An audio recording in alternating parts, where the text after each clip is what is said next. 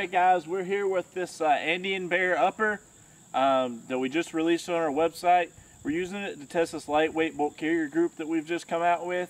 We're going to run 1,000 rounds through it and see how it does. Now normally the Andean Bear comes with a regular bolt carrier group, but just for testing purposes we're running the lightweight bolt carrier group.